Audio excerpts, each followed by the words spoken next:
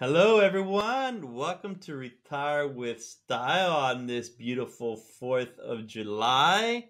Hope you're all enjoying hot dogs and the American dream. And thanks to our founding fathers, we have the ability to do so. Right, Wade? That's right. Absolutely. Happy 4th of July, everyone. Yeah. And don't worry. If you're listening to this during the day, we still got the fireworks with this podcast as we discuss, drumroll, living benefits with fixed indexed annuities, registered index linked annuities known as RILAs, and annuities as an accumulation tool for the crescendo that's usually played with the 1812 overture. What do you think of those fireworks for today, Wade? Yeah, it's a little bit of a grab bag. There are a few different topics that don't really warrant having entire episodes devoted to them. And it's a little bit of a contrast because we're talking about living benefits first, but then we're shifting into just overview of annuities without living benefits. So it's going to be an exciting episode. The fireworks are definitely going to be flying. Let's start out with some sparklers. Well, actually, are you planning on doing anything 4th of July? Hopefully having some sort of barbecue and that sort of thing. Oh, really? The fireworks where we live will be on Saturday. Well, past tense now, future past tense. Yeah. Saturday was our big fireworks extravaganza. So There you go. All right. But we'll have a parade on the morning. As this episode comes out, I may be marching with my son's Cub Scout pack in the 4th of July parade. Really? That's pretty cool. Will your other so kids be watching, or are you flying solo on that one? Sounds like they'd rather watch instead of participate. But I thought they'd be excited to participate. I don't know. We'll see. Come on, man! You just get them out there. Don't even the trick in all my years of parenting. Don't ask, just take them. Assume the sale, man. Assume the sale. No, I'll be in Canada. I'll be in Ottawa of all places next week. I hope you get there by July 1st to celebrate Canada Day. No, I'll miss that. But I'll be there July 3rd. I'm taking my boys. Yeah, no, my boys are interning. They're going to be interning with our tech team over in Ottawa. So they're going to get the ins and outs of learning Figma and all of that stuff. So we'll see what happens. They're getting tired of creating the LinkedIn video, so they're actually going to roll their sleeves up and do some work. But that being the case, wow, we haven't had chit chat in a while, huh? Our chit chat portion. Right. No, when I was in Japan, I was too tired to think about chit chat. All right. I'm back in the States. So kick back, get that lawn chair, get that hot dog, put the mustard and ketchup, a beer or Coke, what have you, and put your earbuds in, and away we go. Fire it off, Wade. So first topic is living benefits for fixed index annuities. So we talked about living benefits for variable annuities in past episodes now, I guess a couple episodes ago at this point. It could work the same way for fixed index annuities, but I generally want to describe a different system that's out there as well, because it's probably more common to find this other system with the fixed index annuities. And so with the variable annuities, we talked about you have the benefit base, you could have a roll-up rate, and then if you achieve new high water marks, you could also have step-up opportunities. The way I want to describe that's different, because it's more common in the fixed index annuity world, since there may be less opportunity for step-ups beyond any sort of roll-up rate. The way the living benefit might structure the guaranteed income is more, there'll be a withdrawal rate linked to the age that you purchased the annuity. And then if you're deferring the start of income, the withdrawal rate will tend to increase over time. So maybe to give an example of that, suppose I'm in my early 60s, I get a fixed index annuity with a living benefit. At the particular age I am when the contract was issued, say the payout rate is 4.5%. But I'm not starting income. I'm going to have a deferral period before I turn on my lifetime income. And so just in this hypothetical example, each year I delay the start of my lifetime income, the withdrawal rate will increase by 0.3 percentage points. So then with 10 years, that would be a 3 percentage point deferral increase in the withdrawal rate. So if it started at 4.5%, I delay 10 years, then I turn on my lifetime income. Instead of worrying about benefit bases and roll-up rates, my payout rate, instead of being 4.5%, would be 7.5%. And that's a more typical way you'd see the living benefits with a fixed index annuity work. Now, the reason you may not necessarily see step-up opportunities as often is just to get a new high watermark, you need the upside potential to exceed any sort of contract costs, which would only be related to this living benefit. Or once you turn on the lifetime income, the distributions as well.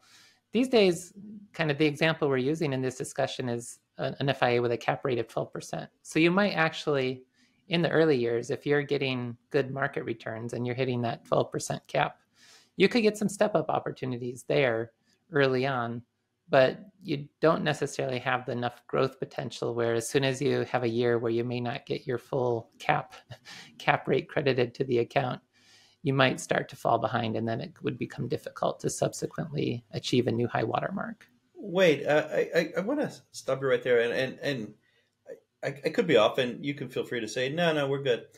I was listening to what you were saying, and again, I'm thinking about consumers listening in, and yes, there's consumers that are well versed, but the reality is annuities can get complicated, and you were using roll-up rate and step-up rates, those terms. Do we need to revisit just the definition of the step-up rate and the roll-up rate just to make sure that that's clear? Mm-hmm. Yeah, we could. It doesn't hurt. The roll-up rate was that when you have the explicit benefit base, it's a fixed rate of return that the benefit base would increase each year during the deferral period. It's what causes the confusion sometimes with variable annuities. That say you have a roll-up rate of 7%. Sometimes people think they have a guaranteed rate of return of 7%. And that's, as we talked about, that's not what a roll-up rate is. It's simply increasing the benefit base by 7% a year. And then when you turn on the income, your withdrawal rate, the payout rate of the annuity, is applied to that benefit base. And so the roll-up rate does help you get a higher income. What's different about step-ups is there's no fixed step-up rate or anything. It's simply connected to, does the contract achieve a new high watermark on dates that you're allowed to look for that? So if it's a 1-year term, every year on the anniversary, has the contract achieved a new high value so that the benefit base would be higher in the context of if there is a benefit base, or if there's, well, with a fixed index annuity, because of principal protection, generally you're going to be close to before you turn on income, you're going to be close to being at the high watermark level. But do you achieve a higher value for the contract that's never been experienced in the past? And then your benefit base would reset Am to I that correct? new high value. And that high watermark is achieved if that underlying index increased or not. Mm-hmm. And so before you turn on income, it's easy to achieve new high watermarks because you just need enough growth that the contract grows. Now, it can't shrink, but if you have an optional guaranteed lifetime withdrawal benefit, there is a fee for that would reduce the contract value. Say, in the example we'll talk about eventually, I'm using an example of a 1.1% guaranteed lifetime withdrawal benefit fee. So that would reduce the contract value by 1.1% a year. So as long as you're gaining a little bit more than that in terms of credited interest, you would be achieving new high watermarks. The other point I'd like to say, and we said this in a previous episode, and I want to make sure it's relevant here. It may not be. You said, let's say it's a 4.5% payout at issue, and it increases by 0.3% for each deferral year. The question that somebody could be asking is there a right number of years to let defer before you accept it? Is there magic to that? When I asked you something similar last time, you had said, no, just take it as soon as it's available because it's priced fine. It's priced accordingly, et cetera, et cetera. If someone was listening to that statement when you said every year you extend it, it's 0.3%, and then after 10 years it's 7.5%, someone could be thinking, Well, should I, by habit, always defer as much as I can, or not? No, the answer is always usually start income sooner rather than later. No, but there's no reason to start income if you're not retired yet. Like you don't I necessarily know, want I to know. just. So, given the caveat that you're retired, there's no real point to continue deferral for those types of credits. It's okay to go ahead and start income. And what you do want to do is comparison shop and always at least look at a deferred income annuity with the same situation of whatever age I am when I purchase, how long I'm intending to defer, what is the payout rate that the deferred income annuity would provide. Compare that to what the fixed index annuity would provide. The fixed index annuity payout rate might be less, but then you have to further elaborate on, well, will the contract value grow in the fixed index annuity such that even if the payout rate was a little bit less, when you multiply that by that higher contract value, slash benefit base, but I don't necessarily use the term benefit base, that could still provide more income. And that's how you'd make the comparison between different options. But generally, the idea of getting these deferral credits, it's not usually worth it to delay just because you can get more deferral credits. And also those deferral credits may end at some point. If you're thinking to not turn on income for more than 10 years, the fixed index annuity might ultimately, you've got to compare, but it may not be the best option for that type of scenario. And the other piece, just again, this is one of these for abundance of clarity because of the annuities world, if you will. We're speaking here not about the annuitization of the annuity. We're speaking here about the guaranteed living withdrawal benefit. Mm-hmm. We're, Yes, lots we're of talking about callbacks activating the rider, if you will. Say it again. Yes, we're doing a lot of callbacks to previous episodes. Annuitization is rare. When you have the simple income annuity, the single premium immediate annuity, or the deferred income annuity, you annuitize those contracts. That is an irreversible decision that behaviorally many people are not comfortable with. So that's why since the 1990s, the insurance world has created deferred annuities with living benefits that allow you to turn on lifetime income without annuitizing the contract. So you're not annuitizing the contract. You still have liquidity for the underlying contract value. If you want to get your money back, you would sacrifice the guarantee by getting your money out of more than you're allowed to distribute. But you have that flexibility to do so if you want. And the way the living benefit works, you're spending your own money, but if by doing that you spend the contract value down to zero, that triggers the effectively a type of annuitization, or the annuity enters a settlement phase where the insurance company is now on the hook to continue paying that guaranteed amount defined by the contract through that withdrawal rate as it was applied to the high water mark. But the amount of income that someone's getting right now that you were describing in this example is from the rider, which is another way to say the guaranteed living withdrawal benefit. The rider allows you to take out a certain amount each year. And as long as you take out that amount or less, the contract will protect that amount of future spending. And then you're spending your own money up to the allowed amount. But the idea is if you spend down your contract value to zero, then the insurance company is on the hook to continue paying that same allowed amount each year for the rest of your life. So then conceptually, and I'm going to lead into where you're going with this, conceptually here, the assets haven't been annuitized, so you still have liquidity with regard to them. And the rider could be fairly healthy from the income you can receive because it's based on the performance of, the index that the initial contract was based on. That in itself may provide something that's very competitive to other types of annuity that are somewhat a little more irreversible at times. Mm-hmm. Right. In theory, the highest payout rate should come from the SPIA-DIA world, the single premium immediate annuity or deferred income annuity, because you don't have any upside potential with those and you don't have any liquidity with those. It's that irreversible annuitization. And So as Ginny because you said, don't get those are the annuities you annuitize. yes, Sorry. that's right. And since you don't, yeah, that was our LinkedIn commercial for that episode. And since you don't get any of these extra benefits, the trade-off is you should get a higher guaranteed income.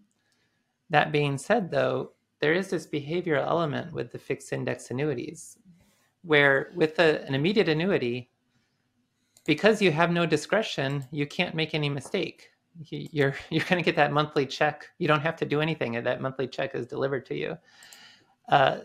So you can't screw it up. With a fixed index annuity, sometimes people pay for the protection, they pay for the living benefit, but then they don't distribute the amount that they're allowed to distribute.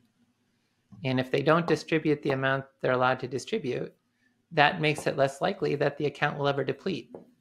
And if it's less likely that the account will ever deplete, it's less likely that the insurance company will ever be on the hook to pay you the benefits that they're collecting the rider fee to be able to insure and protect you. So then through competition, because some people are behaviorally not using these in the most effective way, they can offer a higher payout rate than the SPIA or the DIA. And Moshe Milevsky was one of the first people to point that out with, it's been quite a while where I think his mother's neighbor was talking to her about a fixed index annuity that beat other options, and he couldn't believe that was possible. But after looking into it, he saw that, yes, it's really this behavioral aspect where people are not using the FIA as efficiently as they could. And so the more informed consumers doing that can benefit from higher payout rates potentially, or at least in theory. Fixed index annuities, they give you liquidity and upside potential, so they should give you a lower downside guarantee. In reality, they may also give you a competitive, higher, or pretty much the same type of payout rate as the SPIA or the DIA is doing. So for somebody, for those of us keeping score at home, what do you think when that inflection point comes, when they're thinking about it? And let's bring it back to the RISA, right? Let's say you're in income protection, right? You take the RISA and you're in the income protection quadrant. Do you comparison shop FIAs, SPIAs, and DIAs, or not? Mm-hmm. Yeah, absolutely. You're more likely in income protection. You're going to be interested in that fixed annuity world more so than the variable annuity world.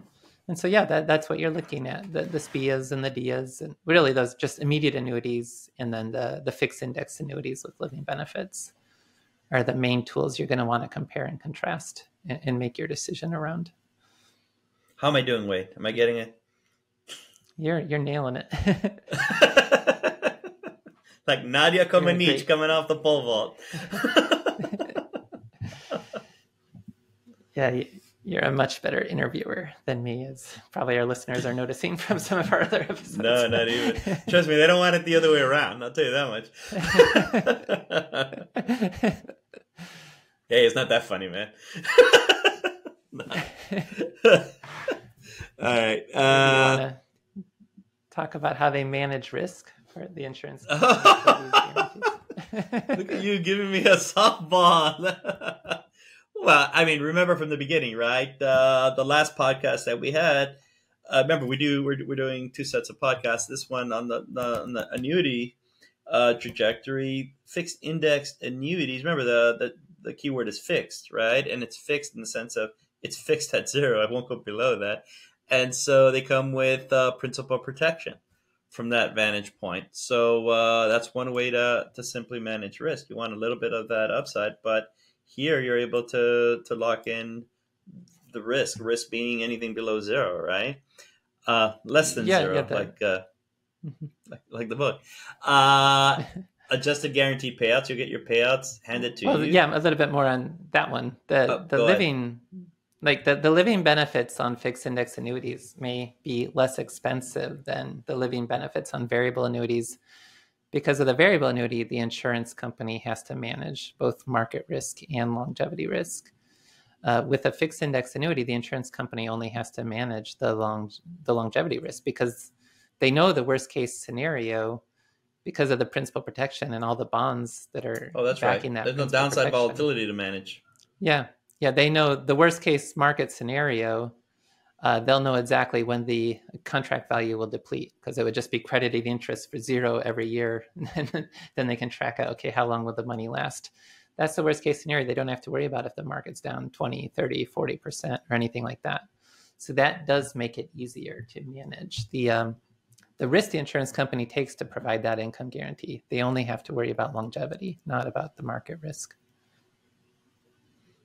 Any other ways to manage risk other than, I mean, you can adjust here the Yeah, you guaranteed were. payout rate. Yeah, playing Before around I with was rudely payout interrupted. Right, you were just flying through that, but wanted to add a little detail. There's not much to add about, yes, they can play around with the guaranteed payout rate as well. Any other ideas, Alex? Let me see here.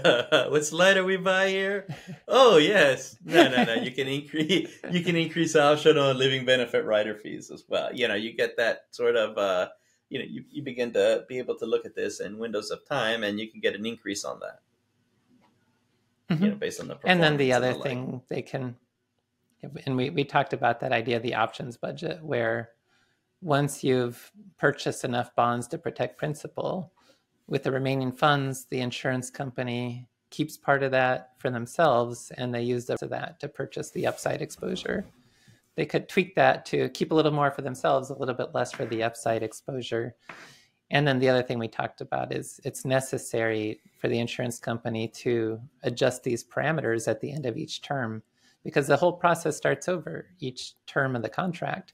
They have to buy enough bonds to protect principal. Well, as interest rates change, the amount needed to do that will change. And then the cost of financial derivatives is changing over time. And so they have to, with the remainder, purchase the upside exposure. And because of that, caps or whatever, however the upside is defined, that needs to be able to evolve over time to deal with changing market conditions. But I think you're saying something interesting here from the standpoint of institutional risk management. So again, you go back to the example from the last week. Let's say you have $100 to play with, right? Effectively, and let's say the interest rates are 5%. It's not going to be exactly, because I should have done like 101 or something like that. But let's just say it's $100 to play with. Interest rates are 5%, right? And so what the insurance company does is they buy. Usually the bonds are like strips, so the bonds will mature at 100, but you buy them at 95. Kind of thing, based on a 5% interest rate. So you spend $95 in bonds, and that will assure you that at that end point in time, you'll have $100. And that's how it's math at that point. That's how and assuming it's government bonds, that risk-free bonds, etc. That's how they can guarantee that you're going to get the $100 at the end of the period and know that you'll have zero. They'll be, you won't get less than zero. You'll get back the principal. That's how they do it. That's the magic behind it. Now, the $5, and again, the options budget is predicated on the interest rates, right? But effectively, the $5 is the options budget, defined as that's how much they have to play with to go to the option market and buy now exposure to the indexes via options. And the options are dated, probably they're going to be most likely aligned to the end point, right? But the insurance company's not going to spend the full $5. They're going to spend maybe $1.50, $1.50. So they'll buy $3.50. I'm just making it up. Wait, I don't know. You know what I mean? That's how much they're keeping to themselves. They're keeping $1.50 to themselves. Yeah. If I said it the wrong way, I said it the wrong way. They keep $1.50 to themselves for those wonderful commercials that you see on TV. No, for the admin and stuff like that. I'm sure there's some marketing, right? And they'll spend the $3.50 going to the options market and buying the options for the exposure, and whatever that budget is, that lets them say 80% market exposure, 70% market exposure, because they're limited by how much wiggle room they have around that. Even though that may sound overly complicated, it's not in the in the conceptual sense of things, and it's pretty stable, that sort of dynamic. It's not some magical thinking kind of thing in which they're engineering these returns. Right. And I think there's you can take solace in that. Wade? Yeah, and sometimes self-directed investors will talk about how you could just create your own fixed index annuity.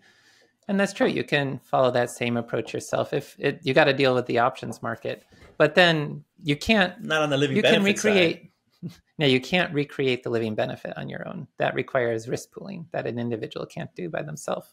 You can replicate the return structure on the fixed index annuity on your own, but you cannot replicate the living benefit lifetime income protection on your own.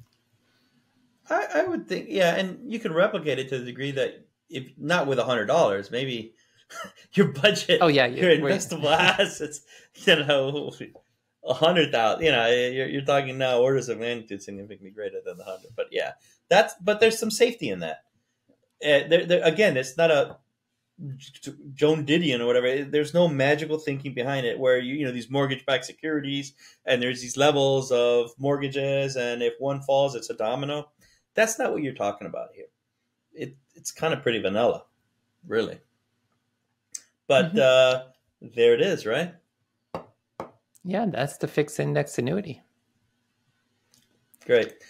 What else we have? That's the first. So those are the sparklers, or is that the Roman candle? Did we just shoot off the Roman candle? Let's get the black cats now and talk about registered index linked annuities. Yeah. We want to add some risk. We got to. Yeah. Now we're risking blowing our fingers off or blowing our eye out or something here, because now we're adding. Wow, wait, that got morbid real fast. Wait, what kind of childhood did you have, man? Wow, you went from sparklers to getting maimed. Or using the potato guns. Did you ever have any? Dude, those are crazy. Oh my god, I tried to catch one once. I remember someone shot it up in the air, and for some reason I thought I could catch the potato. I wasn't close, so I survived. But it's kind of you still have all your limbs, fortunately. Yeah. But yeah, registered index linked annuities. They became popular just much more recently. As you can see with the fixed index annuity, the interest rates really matter. When interest rates got extremely low, now they're rising again, which we're in a better world now. But when we like in 2020, when the 10-year treasury rate was down at 0.6%, you don't have any upside after you protect the principal. And so you were seeing cap rates on fixed index annuities in the ballpark of like 2 or 3% even. Now today I tend to use 12% as the baseline number for like a 12% cap. But back when there was a 2% cap, that was not necessarily exciting for people. And so what the registered index linked annuity does, it allows the owner to accept some downside risk, but in exchange to have more upside potential. And so back several years ago, FIA caps may have been at around 2 or 3%. Registered index linked annuities might have had caps with like a 10% buffer, and we'll talk about what that means, but caps in the ballpark of 10 to 12%. Today, the example I use, fixed index annuity, principal protection, 12% cap, a registered index linked annuity with a 10% buffer, 28% cap. So we need to explain what that buffer is, but you're taking some downside risk, but in exchange, you've got more upside potential. So it's really a way to give you a broader menu of options about that structured return. How much downside risk are you willing to accept? And then how much upside potential are you able to receive? As an aside, it also shows you how important this sort of idea or concept of the risk-free rate is. Because it just, I mean, I'm stating the obvious, but for folks, it just touches everything, right? Like it affected this whole dynamic between FIAs and RILAs. Just the fact that, as rates increase, boom, you have now so much flexibility, around that. Although, it hinders other things, but it has its tentacles on everything. This sort of basic concept in finance literally touches everything. Mm-hmm. I don't know. When interest rates are very low, it was kind of the statement, you have to take more risk to have upside potential. And you see that in the annuity world. And in that regard, so the registered index linked annuity, it has a lot of different names. They're also called like structured annuities, buffered annuities. Registered index linked annuity is not the most attractive name, but you get to abbreviate it as a RILA, And so that's RILA sounds nice. And RILAs, they're technically variable annuities because you're exposed to the risk of loss. That's what makes them different from fixed annuities. But otherwise, aside from the risk of loss and the fact that they're classified as variable annuities, they really work in the same general way. It's you're still using bonds to provide annuity. Mm-hmm. Yes, as a fixed index annuity, in terms of you're linking to a market index and you're going to receive a structured return related to that market index that moves you away from the bell curve distribution of the market index into some sort of return structured around that. That's not a bell curve anymore. That's got some limits or some impacts on what the downside looks like and what the upside looks like. They're effectively adjusting the tails on both ends of the curve. Mm-hmm. And and there's different ways that RILAs can be structured. The simplest way is just with floors. An FIA has a floor of 0% principal protection. Well, you could have, say, a RILA with a 10% floor, negative 10% floor, which would mean you're exposed to losses to up to negative 10%. If the market was down 5%, you'd have a 5% loss. If the market was down 25%, you'd have a 10% loss. You have a risk of loss down to where the floor is. And the reason you might accept that is because now I only have to buy enough bonds. If with a negative 10% floor, I only have to buy enough bonds to protect 90% of the principal, not 100% of the principal. So that leaves me a lot more left over for the options budget to buy upside potential. Now, in all the simulations I've done, and I think this is generally agreed upon, the RILA with the floor doesn't seem to test very well. It's not necessarily all that attractive of an option. What's more exciting? Why is that? I don't know. It's just you don't necessarily get that much benefit from it in terms of how it changes the distribution of returns and then how vulnerable you are to the, you're not getting, there's more, when you have losses, they tend to fall in the level between 0% and where the floor is. So you end up experiencing more of the losses. But then there's not that many cases where the losses are extremely worse than what the floor protects. Got you. And with the upside you give up there, it's just over time, it doesn't really play out well in the simulations. And is 10% loss kind of like the normal floor? Well, it could be other. You could have a 20%. Well, I was thinking. So with the floor, it's always negative, like negative 20% loss. Yeah, I was thinking like 30%. A 5%. I was thinking like negative 5%. I was thinking going the other way. I haven't really seen that one too much. I have seen like a negative 40% floor. Yeah, but what's the point? If you're getting right at that point, if you're saying a negative 10% is too low, and if you're saying a 10% is too low at a negative, what good with a negative 40%? Well, negative 40% in the market. Or no, it's really just becoming in. No, I'm sorry. You're right.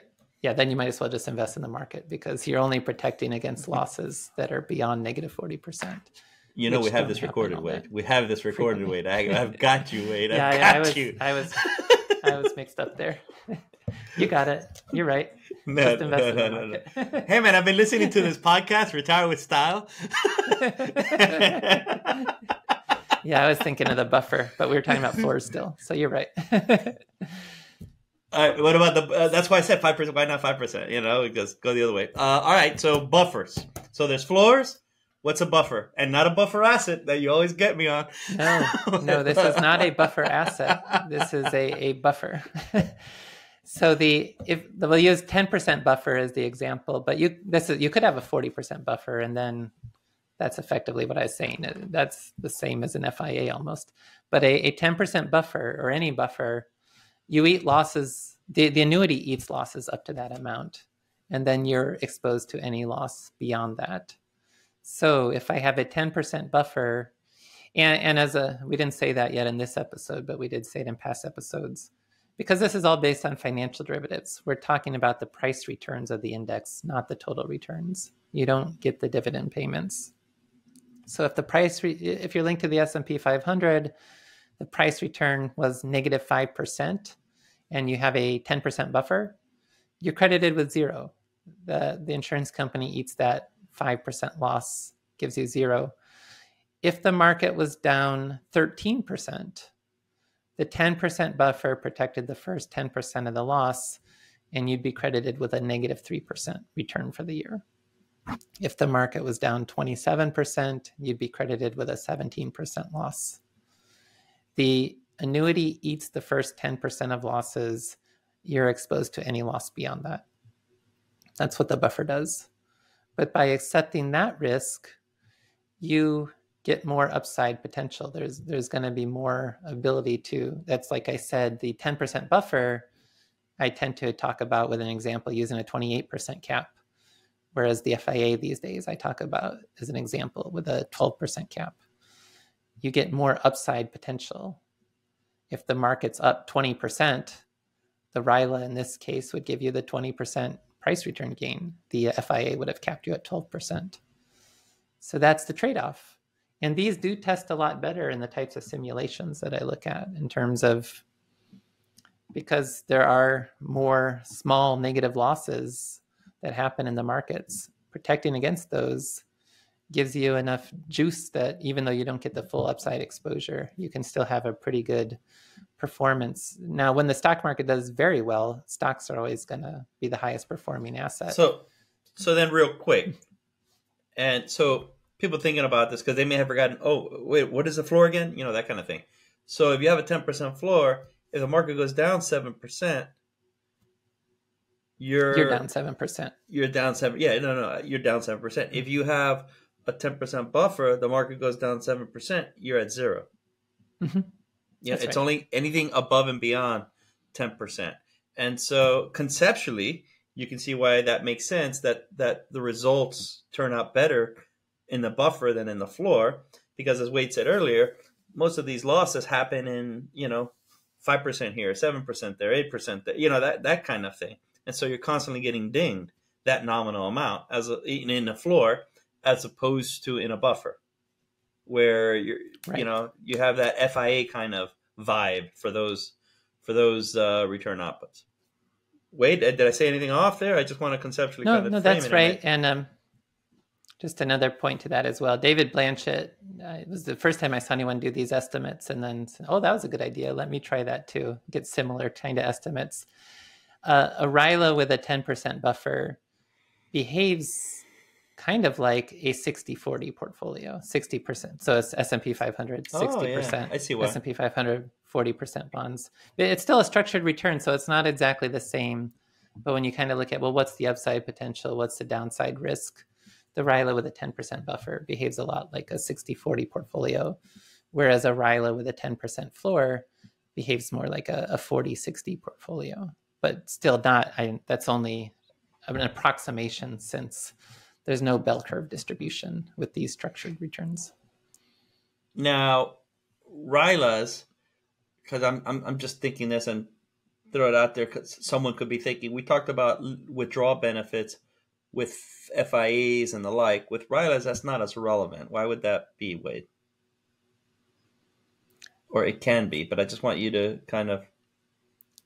Could you say the question again? With RILAs, he was looking at, well, let me backtrack. Blanchett was looking at it, but Blanchett, or yourself, I would imagine you didn't include a withdrawal benefit within your calculations, within that. You're just looking at for that. Up. Yeah, exactly. Mm-hmm. You're just looking at the dynamic of the actual underlying function of the how the RILA behaves, as opposed to there's no component there. Yeah, there's no component there from an income perspective, is I guess the way I'm trying to say that in your analysis. Right, yeah, those are always separate conversations. That's exactly how we did it with the FIA as well. We talked about how the returns are created, and then separately you can add an optional lifetime income benefit to it. Same with the RILA. But now we're not talking about the income benefits. We're simply talking about the structured returns. I asked it very clumsily, trying to make that demarcation for everyone. Mm-hmm. Absolutely. Yeah. Okay. So, how do you see RILAs being used a lot in practice, or does this? I guess where I'm going with it, and I'll just say it as opposed to asking a question, hoping you would answer it the way I want. Does this present the view of how annuities could be used as accumulation tools, perhaps? Mm-hmm. Yeah, so RILAs may have some play with total returns because simply with the way they're structured, people might think about them as an asset class in their portfolio and the total return perspective as well. Or as a risk wrap approach, you might look at the RILA because you do expect more upside growth potential over time, but with a living benefit attached to it so that you also have the protected guaranteed lifetime income. So they're definitely if someone's thinking, do I want an FIA or do I want a RILA? And in both contexts, always trying to frame these as more of a bond replacement instead of a stock replacement. The more probability based you are with your RISA style, the more you might look at the RILA. The more safety first you are with your RISA style, the more you might look at the fixed index annuity. Was that the 1812 crescendo? That was, yeah, that definitely the RILA is the riskiest. Well, we can, I think, yeah, if we, as we go towards the end of this episode, just kind of talk a little bit more about annuities as accumulation tools, because there's a few other options too. That might be our big crescendo. So, yeah, annuities, we generally, or I don't know, we is not the right, I generally like to think of them more for their income protections. And that goes back to the original definition of an annuity was something to be annuitized to provide a stream of payments. But with the US tax code, annuities provide tax deferral. And that's led to all the creation around different types of, where you might just think of annuities as accumulation tools. And then also with these structured returns, they can be an interesting accumulation tool as well, just as a way to move from the fact bonds can experience losses. We saw that in 2022. If you had the FIA, the S&P 500 also experienced a big loss in 2022. The FIA would have been credited with 0%, while the stock and bonds had double-digit losses. So you can see where there can be that downside protection, which in an accumulation portfolio can be attractive as well. But if we just list different annuities that you might consider in the context, not for lifetime income, but more as an accumulation asset class, either for structured return or for the tax deferral benefit, you've got the multi-year guaranteed annuities or MYGAs. Those are kind of the CD equivalent of the annuity world. It provides a fixed rate of return for a fixed term. You've got other deferred fixed annuities that you're not annuitizing the contract. They'll pay a fixed rate of return over a given term. They're really the same sort of thing as a MYGA. You got the fixed index annuities, which can then give you that range of returns linked to the index performance. You've got the registered index linked annuities, which we just talked about, a wider range of returns linked to an index performance.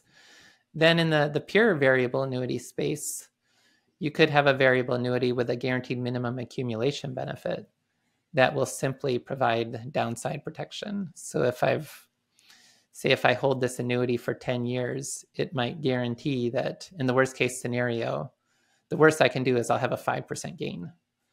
And then I'll have any gains beyond that. And that would be, I'm investing in sub-accounts. So I do get dividends as well. I would just be paying a rider fee that would cut into some of the potential upside from that.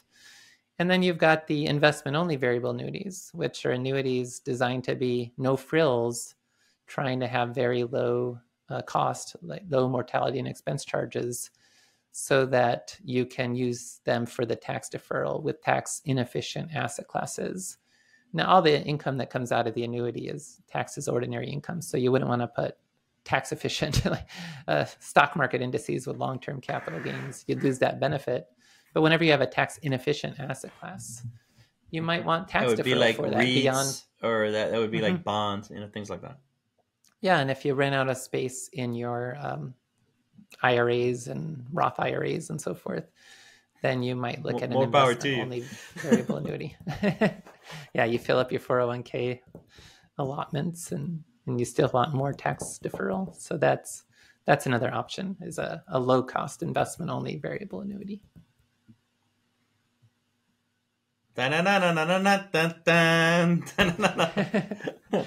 Yeah.